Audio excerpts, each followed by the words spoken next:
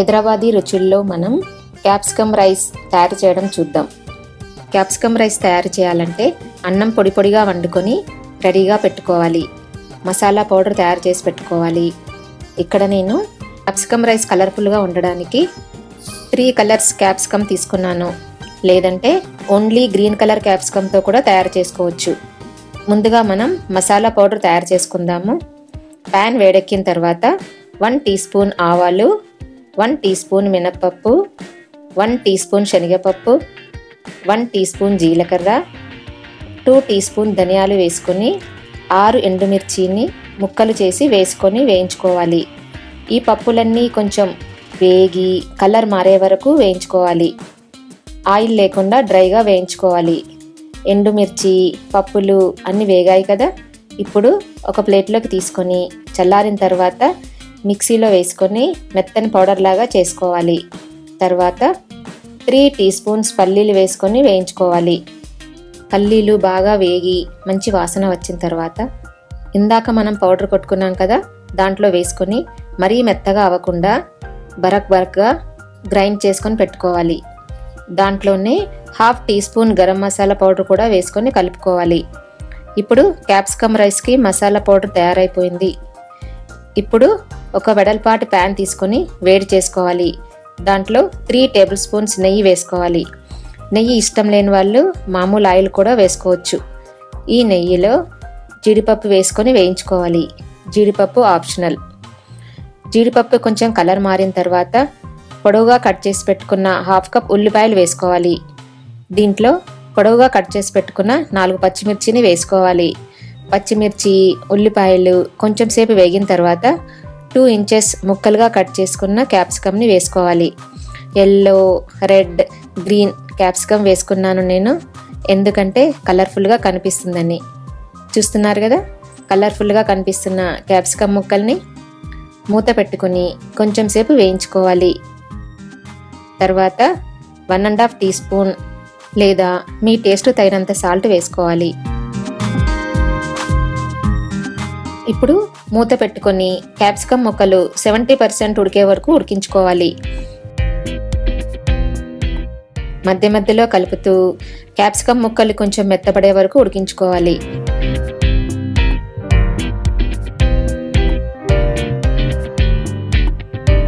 ఇప్పుడు 1/2 కప్ పుదీనా వేసుకొని కలుపుకోవాలి. తర్వాత 2 రెమ్మల కరివేపాకు వేసుకొని కలుపుకోవాలి. క్యాప్సికమ్ ముక్కలు బాగా ఉడికిన తర్వాత ఇందాక మనం తయారు చేసి పెట్టుకున్నాం కదా, ఆ మసాలా పౌడర్ని వేసుకొని కలుపుకోవాలి. తర్వాత 1 టీ స్పూన్ అల్లం వెల్లుల్లి పేస్ట్ వేసుకోవాలి. దాంట్లో మనం ఉడికించి పెట్టుకున్న రైస్ని వేసుకొని కలుపుకోవాలి.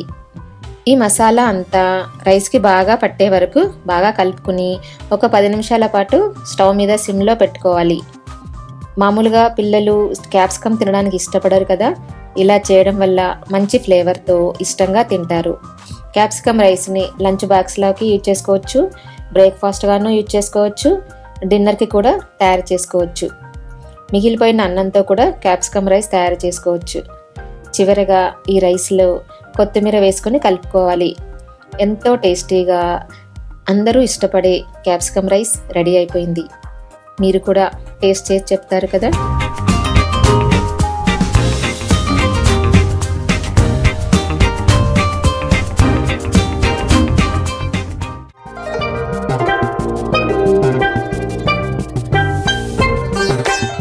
ఇప్పుడు మనం టమాటో రైస్ ఈజీగా ఎలా తయారు చేయాలో చూద్దాం.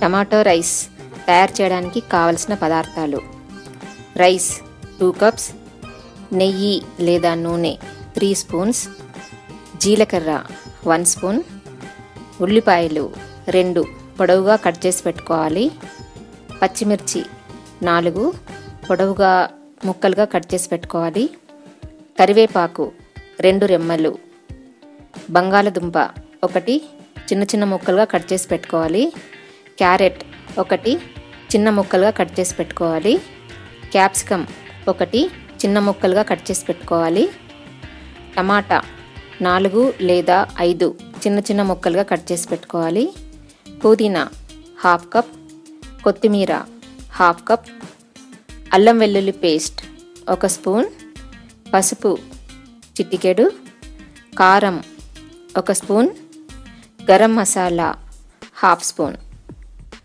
టమాటో రైస్ కుక్కర్లో వండుకోవచ్చు, లేదంటే మామూలు గిన్నెలో వండుకోవచ్చు, ఎలక్ట్రిక్ కుక్కర్లో కూడా వండుకోవచ్చు.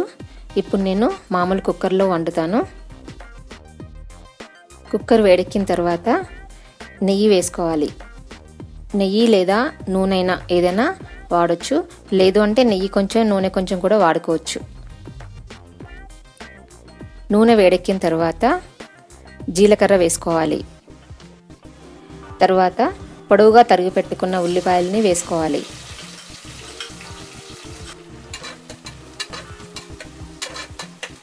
ఉల్లిపాయలు కొంచెం సేపు వేగిన తర్వాత పచ్చిమిర్చి వేసుకోవాలి.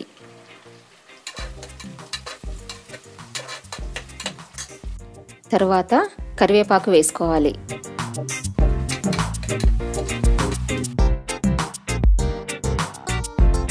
కొంచెం సేపు వేయించాక చిన్న చిన్న ముక్కలుగా చేసుకున్న బంగాళదుంపని, క్యారెట్ని, క్యాప్సికమ్ని వేసుకోవాలి. కొంచెం సేపు ఈ కూరగాయ ముక్కల్ని ఆయిల్లో వేయించుకోవాలి. మూత పెట్టి కాసేపు ఉడకనిద్దాం. తర్వాత ముక్కలుగా చేసుకున్న టమాటా ముక్కల్ని కూడా ఇందులో వేసి ఉడికించాలి. మూత పెట్టుకొని టమాటా బాగా ఉడికే వరకు ఉడికించాలి. టమాటా బాగా ఉడికింది కదా, ఇప్పుడు కొంచెం పుదీనా వేసుకుందాము.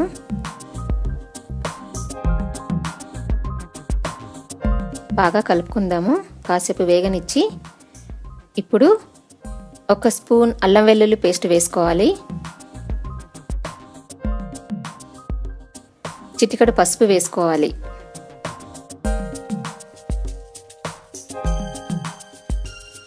ఇప్పుడు వాటర్ పోసుకుందాము. వాటర్ ఎలాగంటే 1 కప్పు రైస్కి 2 కప్పుల వాటర్ పోసుకోవాలి. రైస్ ముందుగా నానబెట్టుకుంటే బాగుంటుంది. రైస్ ముందుగా నానబెట్టి ఉంటే కనుక వాటర్ తక్కువ పోయాలి, లేదంటే రైస్ ఎక్కువగా ఉడికిపోయి మెత్తగా తయారవుతుంది. ఇప్పుడు వాటర్ పోసుకున్నాం కదా, ఇందులో 1 స్పూన్ కారం వేసుకోవాలి. మనకు కావలసినంత సాల్ట్ వేసుకోవాలి. ఒకసారి బాగా కలుపుకొని కొత్తిమీర వేసుకోవాలి. ఒకసారి కలిపి ఇప్పుడు మనం కడిగి నానబెట్టుకున్న రైస్ని ఈ నీళ్ళల్లో వేసుకోవాలి.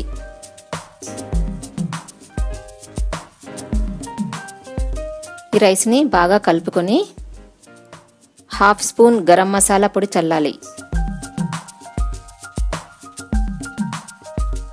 ఇప్పుడు బాగా కలిపి కుక్కర్ మూత పెట్టి 2 విజిల్స్ వచ్చే వరకు స్టవ్ మీద ఉంచాలి.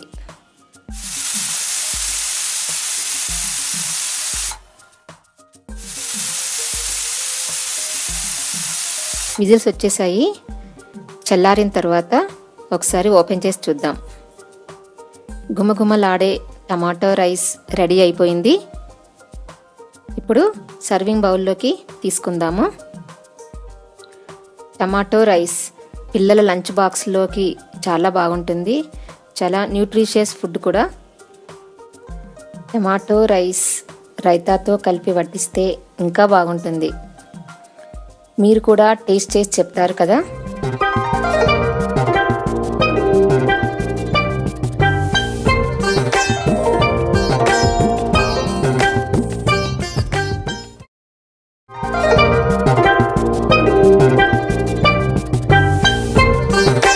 ఇప్పుడు Hyderabadi రుచుల్లో flavoured rice item vangibath తయారు చేయడం చూద్దాం.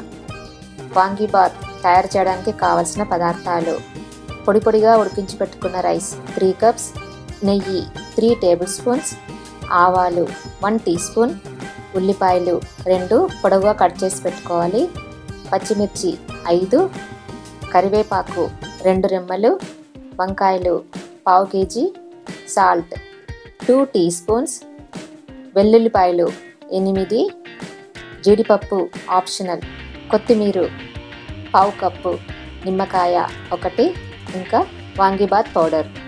ముందుగా వాంగీబాత్ పౌడర్ తయారు చేయడం చూద్దాం. వాంగీబాత్ పౌడర్ తయారు చేయడానికి కావలసిన పదార్థాలు: ఆయిల్ 2 టీ స్పూన్స్, శనగపప్పు 3 టీ స్పూన్స్, మినప్పప్పు 3 టీ స్పూన్స్, ఎండుమిర్చి 5, ధనియాలు 3 టీ స్పూన్స్, నువ్వులు 2 టీ స్పూన్స్, కొబ్బరి పొడి 2 టీ స్పూన్స్, గరం మసాలా పావు టీ స్పూన్. ఇప్పుడు వాంగీబాత్ పౌడర్ తయారు చేయడం చూద్దాం. ప్యాన్ వేడెక్కిన తర్వాత 2 టీ స్పూన్స్ ఆయిల్ వేసుకోవాలి. దాంట్లో 3 టీ స్పూన్స్ శనగపప్పు, 3 టీ స్పూన్స్ మినప్పప్పు వేసుకొని 1 మినిట్ వరకు వేగనివ్వాలి. తర్వాత ఎండుమిర్చి ముక్కల్ని కూడా వేసుకొని వేయించుకోవాలి. ఎండుమిర్చి వేగిన తర్వాత 3 టీ స్పూన్స్ ధనియాలు, 2 టీ స్పూన్స్ నువ్వులు వేసుకొని వేయించుకోవాలి. ధనియాలు, నువ్వులు వేగిన తర్వాత 2 టీ స్పూన్స్ కొబ్బరి పొడి వేసుకొని 1 నిమిషం పాటు వేగనివ్వాలి. కొబ్బరి పొడి కాకపోయినా కొబ్బరి ముక్కలు కూడా వేసుకొని వేయించుకోవచ్చు. ఇప్పుడు దాంట్లోనే పావు tea spoon garam masala powder కలుపుకొని ఈ మిశ్రమాన్నంతా పౌడర్ చేసుకొని పెట్టుకోవాలి. వాంగీబాత్ పౌడర్ తయారైపోయింది. ఇప్పుడు వాంగీబాత్ ప్రిపేర్ చేసుకుందాం. వాంగీబాత్ అంటే వంకాయలతో చేసుకునే ఫ్లేవర్డ్ రైస్. స్టవ్ మీద ప్యాన్ పెట్టుకుని దాంట్లో 3 టేబుల్ స్పూన్స్ నెయ్యి వేసుకోవాలి. నెయ్యి వేడెక్కిన తర్వాత 1 టీ స్పూన్ ఆవాలు వేసుకోవాలి. ఆవాలు చిటపట్లాడుతున్నప్పుడు మనం పొడవుగా కట్ చేసి పెట్టుకున్న ఉల్లిపాయలను వేసుకుని వేయించుకోవాలి. తర్వాత పొడవుగా కట్ చేసి పెట్టుకున్న పచ్చిమిర్చి, కరివేపాకు వేసుకుని వేయించుకోవాలి. ఉల్లిపాయలు కలర్ మారుతున్నప్పుడు సన్నగా పొడవుగా కట్ చేసి పెట్టుకున్న వంకాయ ముక్కల్ని వేసుకోవాలి. వాంగీబాత్ కోసం 2 ఇంచెస్ పొడవుగా కట్ చేసి పెట్టుకున్న వంకాయలు అయితే బాగుంటుంది. ఏ వంకాయలతో అయినా వాంగీబాత్ తయారు చేసుకోవచ్చు. ఇప్పుడు 2 టీ స్పూన్స్ సాల్ట్ వేసుకొని ఒకసారి కలుపుకొని మూత పెట్టి వంకాయల్ని ఒక 5 నిమిషాలు ఉడకనివ్వాలి. ఈలోపు మనం జీడిపప్పుని వేయించుకుందాము.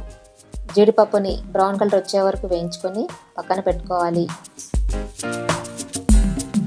ఇక్కడ వంకాయలు ఉడికాయి కదా, చూడండి. ఇలా ఉడికిన తర్వాత ఒక 8 వెల్లుల్లిపాయలు వేసుకోవాలి. తర్వాత వాంగీబాత్ పౌడర్ ప్రిపేర్ చేసుకున్నాం కదా, ఇందులో వేసుకొని కలుపుకోవాలి.